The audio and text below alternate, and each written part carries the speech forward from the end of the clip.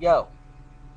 Alright, so this is a follow-up to my last video in which I argued for a certain conceptualization of the analytic a posteriori knowledge. And if you haven't seen that video and you have no idea what the hell I'm talking about, you're going to want to watch that video. It's about 15 minutes long. So, this video is going to be responding to some of the criticisms that have been levied against my video, both in the comments section and the in a Facebook post. So the idea, first of all, I want to say I think this is the most controversial video I've uploaded that had original content in it, because within a day there were almost 150 views and almost 30 comments, which probably doesn't seem like a lot to those of you who have bigger channels than I do, but for me that's a real achievement. So, and Dr. Jason J. Campbell announced that video, which probably in no small part contributed to its popularity. So, yeah, controversy is usually good. So, anyway, something that surprised me was that there were quite a few criticisms which missed the point, kind of what I was saying. Let me summarize, give you the Reader's Digest version of what I was saying in that video. I had 4 arguments. The first argument was that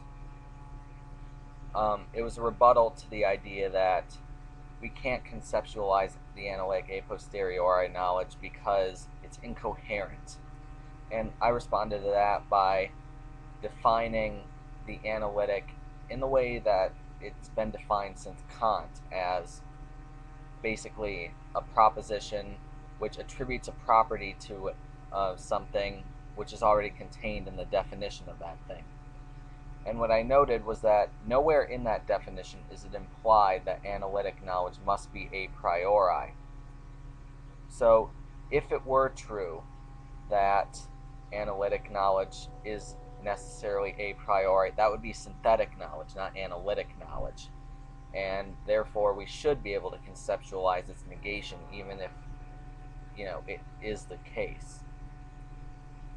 Argument number 2 was I gave an example of one of Kant's ideas, specifically his derivation of the idea of morality, and I showed that that could be viewed as analytic a posteriori knowledge, whether you agree with it or not. The third argument, number 3, was I gave an example of a proposition which I thought was analytic a posteriori knowledge, namely water is composed of hydrogen and oxygen atoms. And I showed that that was analytic a posteriori knowledge. My fourth argument was setting up a dichotomy. If you don't accept that analytic a posteriori knowledge can exist, then you necessarily reject the analytic-synthetic distinction. You have to say that analytic knowledge is a type of synthetic knowledge, and I did so by analyzing where analytic knowledge comes from. One of the criticisms that I'm seeing an awful lot is they're going to try to, instead of responding to the arguments I gave, they simply try to prove that analytic knowledge leads to a contradiction. First of all, that doesn't prove anything. What it does is say, okay, you've managed to prove that analytic knowledge must be a priori, and I've managed to prove that it doesn't have to be, which means that one of us is wrong, and I already knew that. So you have to respond to the arguments that I gave in addition to proving that analytic a posteriori knowledge is a self-contradiction. But the other thing is that they used a definition of analytic which is different than the one that I was using. So it honestly doesn't even apply to my argument. The definition that I gave, and I probably should have elaborated this on a bit more, I did mention it but the definition I gave was that analytic knowledge is a proposition where the property that's implied of that's stated of an object is already contained in the definition of the object. And I showed that Kant's idea of morality and the water proposition both fell into that category, despite also being a posteriori. The second main criticism that I saw was that I'm not using my own words or something like that. Yeah, I did.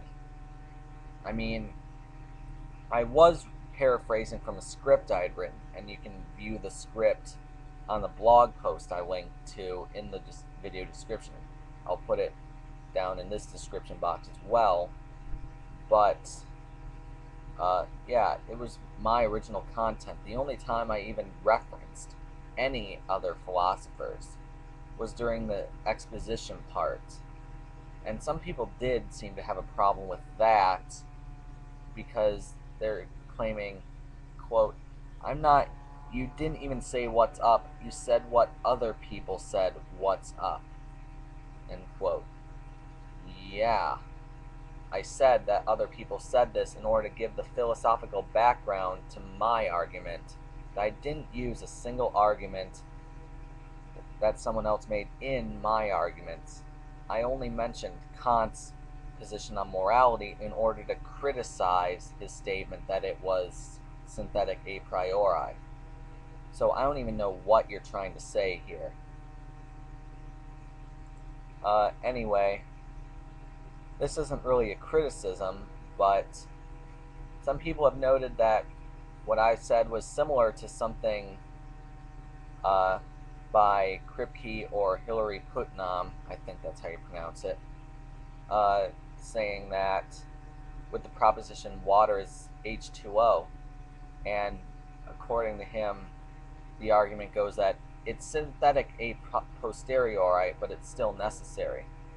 And that's definitely interesting. I'm going to have to look at that sometime. But finally, the criticism against my argument number 3 is that basically there's a difference between saying water is not water and water is not H2O. That's the essence of the criticism. And my response is, yeah, but the difference between the two propositions has nothing to do with analytic versus synthetic. According to my argument, they're both analytic propositions. The difference between them is that saying water is not water is a priori false, and saying water is not made of H2O is a posteriori false. But that doesn't change the fact that they're both analytic propositions. So anyway, those are all the criticisms I see in the comment section so far, and I hope to attract more criticisms and controversy. And one thing that I'm looking forward to here is Dr. Jason J. Campbell himself apparently wants to respond to my original video, so I'm definitely looking forward to that. So I would like to thank you all for taking the time to watch this, and see ya.